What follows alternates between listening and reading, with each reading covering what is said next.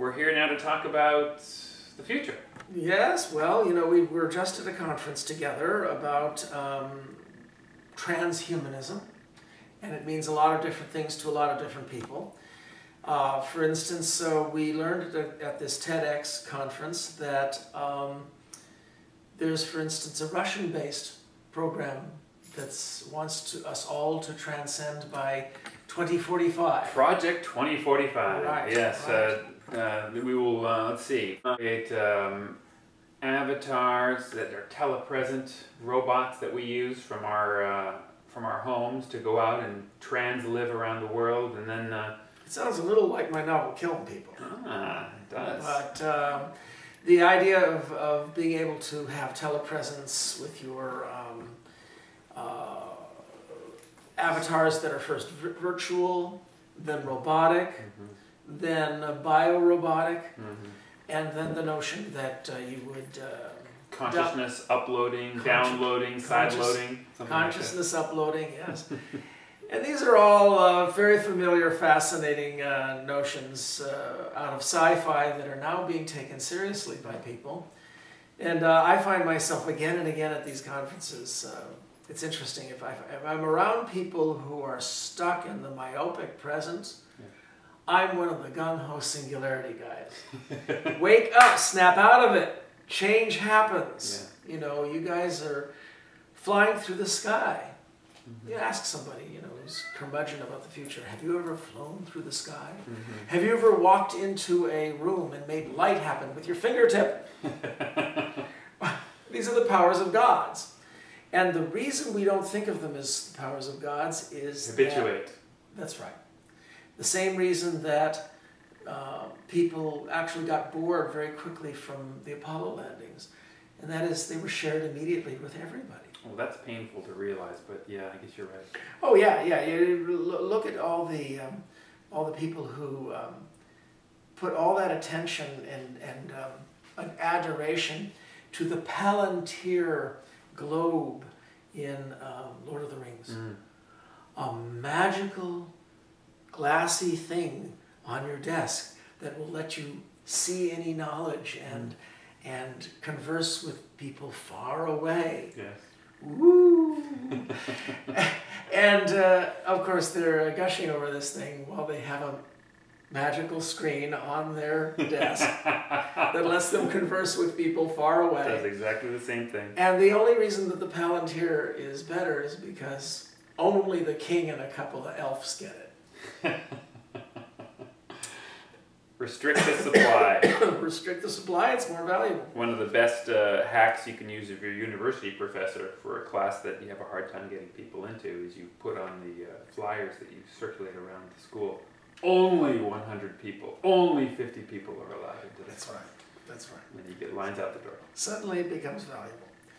Well, you know, we saw this in the news just the other day that Peter Diamandis and James Cameron and a number of other billionaires, Google billionaires. Yeah, it's very enterprising. Planetary resources? Yeah, planetary resources. They're going to mine asteroids. And of course, the biggest hoot was how this was received on Jon Stewart. People ought to look at the YouTube of that Jon Stewart episode. I need to see that. Oh, it was amazing. He's saying, oh, do we have to talk politics again tonight? Wait, we don't have to. There's something cooler. And they show a news report about mining asteroids, and he says, are you freaking kidding me? Mining asteroids for trillions of dollars? And the audience of New Yorkers is just going ape. Just completely going ape. And he said, this is the kind of news in 2012 that we all thought we'd see in 2012. Where's my jetpack, future boy? I know. Well, where is it at last the future? This 2045 or 2050 that we're talking about. Yes. You know, the world in 40 years. Yeah, the world of your novel, Existence. Yeah, well, it's set then, and the novel's coming out, and it's set in 2050. And the thing about the 30, 40-year projection that makes it both more difficult and so cool. And I enjoyed this so much with my other projection called Earth, was the notion that it's this mix. If you said something just 5, 10 years from now, it's today's world, familiar world, with something has disrupted it. Something's changed. Yeah. Some one thing. Maybe aliens have invaded, maybe everybody's dead, but some one thing. If you set it 200, 300, 400 years in the future, it's playing tennis with the net down. You can say anything you want. So many impacts, cross-impacts, second, third order consequences. We've gone through one singularity and crashed, and now we're working on our second. But the 30, 40-year projection, well, if I were to go back to 1962 and get my 12-year-old self, pull him back up here 50 years, he would spend half his time going, wow, we never thought of that. And the other half the time he would be saying, you mean you're still doing that?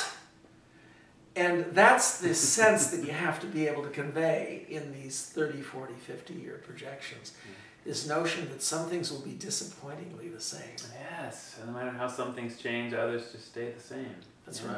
And figuring out which of those things are going to be so depressingly, or in some cases, reassuringly stable. And when we are uploaded into android bodies with IQs of 496, adolescent males will still spend 1/3 of their time thinking about things they shouldn't, and another 1/3 wincing over stupid things they said. Yeah.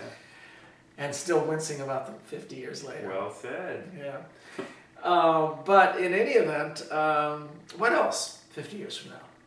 Well, you think we're going to transcend. Yes, I appreciated your discussion, or your calling me out on that in your presentation at the TEDx talk. I do. I believe that the history of intelligence in the universe involves colonizing ever smaller scales, ever more local slices of space-time, and using using resources ever more efficiently per computation.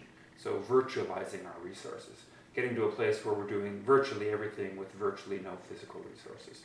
And this seems to be the history of complexity development when you move from galaxies to special replicating stars within those galaxies, to special surfaces on the sliver of these special planets between magma and vacuum, where all the interesting things is happening, and then these special subsections of those that are most hospitable to replicating life, and then these special life forms. Now we're manipulating quantum computers. We're doing quantum encryption.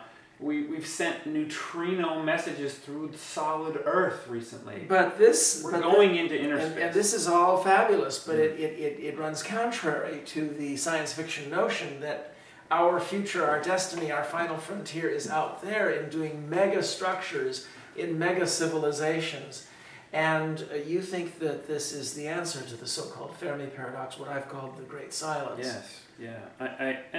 I don't know if it really does run counter. What it does is it says that the frontier that we thought was the frontier, this expansion into outer space, is cold and sterile. May actually not be the frontier. The frontier is still there, but the exploration, the discovery, is really jumping into this inner space world. That's where the real computational resources, the real new ability to understand things, the next level of sublime, if you will, we actually seem to be chasing into that as we're thinking about these grand explorations.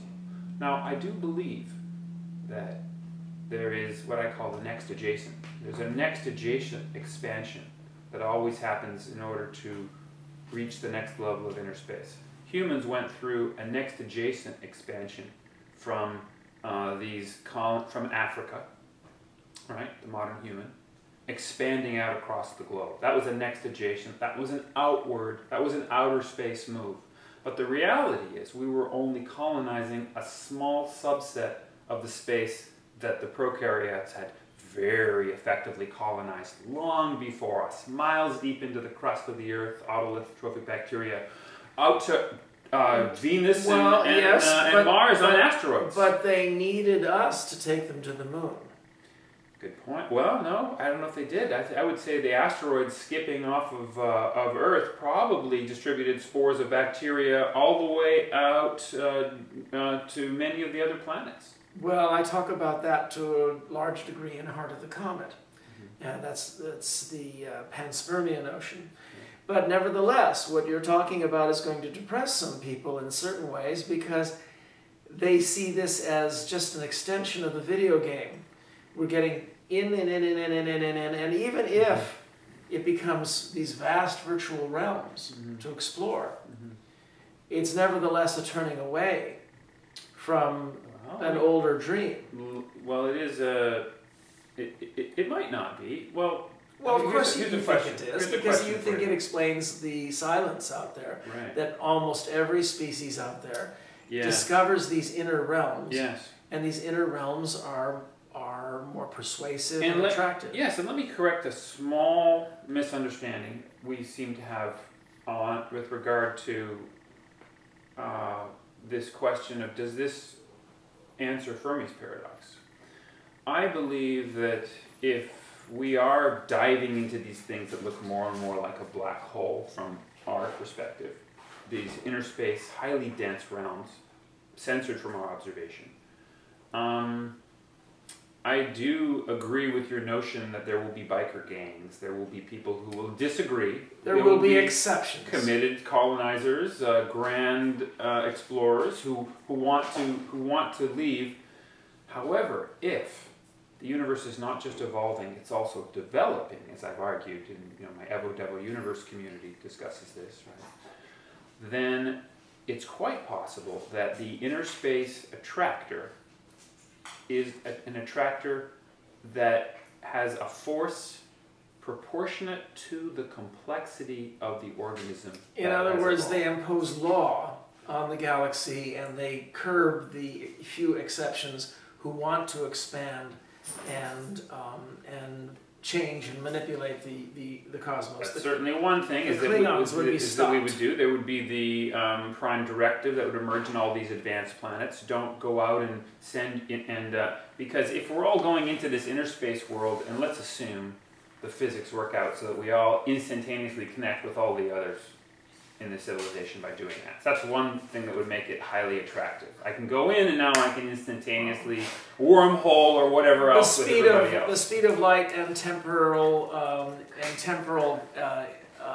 coincidence both mitigate against that. But we'll leave that aside and take your assumption. In my paper, I argue that the weirdness of my paper, The Transcension Hypothesis, which was published in Acta Astronautica last year, I argue that the weirdness of black hole time dilation is such that if we were able to go into a black hole-like object, we would instantaneously, from our reference frame, merge gravitationally with all the other black holes that are in the gravity well with us.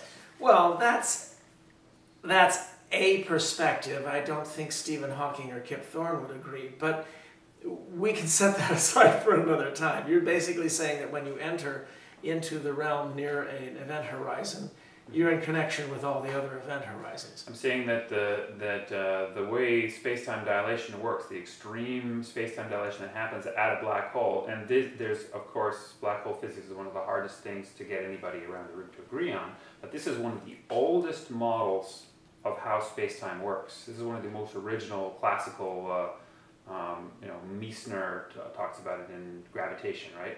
Of how basically, the astronaut that's moving into they basically are frozen on the event horizon, and from your perspective, you're looking out at the universe, everything in the universe instantaneously moves towards its heat death.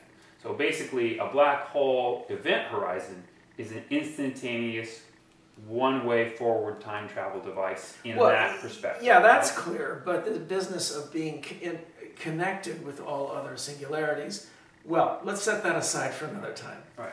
Okay. The point you're driving at is that the exceptions to this business of being attracted into inner space, and you believe that most civilizations, most races are attracted to the inner world of unlimited virtuality, that the exceptions, the motorcycle gangs who try to claim the universe, might be stopped from doing so by the vast power of those who want the maximum diversity in the cosmos, and have this power because they have this ultimate virtuality and computational ability. Yeah, if we can make the claim that sending out a one-way message on your way into this hole, this transcension, is going to condemn all the other civilizations that receive that message or probe or whatever you send to going down their holes in the same way you did, then we can say that you've created clonality in the computational, that sector of the galaxy. Okay, next time. So you would end up seeing yourself, a clone of yourself, on the other side, right? I think... It wouldn't be the same you, of course, but what you would have done is you would have reduced the diversity, the remaining diversity. You'd have taken away what Arthur C. Clarke liked to say. I think it might make more sense for us to figure out our own problems than to have them spoon-fed to us from another alien. And that may be very well why, irrespective of the black hole mumbo-jumbo, that may be why advanced races insist on a prime directive, a non-interference policy, in order to maximize the diversity so that young races like us can have time to develop interesting differences. And of course, that is very appealing to the culture that we came from, where we appreciate argumentation, we appreciate difference, we appreciate diversity. It's almost a religion in this culture, where it wasn't in many human cultures. But on that thought, I think maybe we'd better give our brains a little rest. That sounds good.